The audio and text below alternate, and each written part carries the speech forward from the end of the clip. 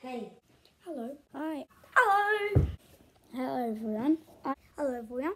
Hey, what's up? What's good? YouTube. I'm Ruben, and I'm starting a new series on me showing you how to do stuff with Lego stop motion. This is the first episode 1, and I'm going to be showing you how to make a Lego figure run. I'm going to go to my setup for how I do it, and let's get started. Let's go. Okay, so here's my setup. I've got my iPad there that's taking all the shots. I got my setup here. Not much, but it's pretty good. And if you're wondering the app that I use for these, I'm using iMotion. So, to be able to stop motion, you need a backdrop, and you're going to need a figure of preferably you.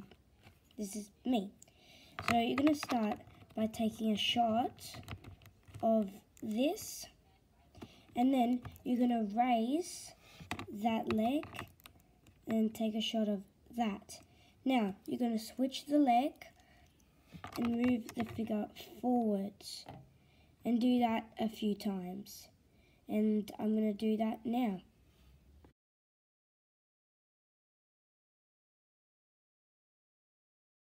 So, now I'm going to show you how it turned out.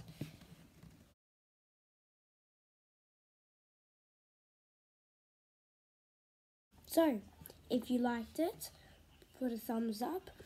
And if you want to see any more of these Lego stop motions, put a comment down below and what you want to see next. Because without those, I wouldn't know what you want to see. And I'll just be doing regular stuff.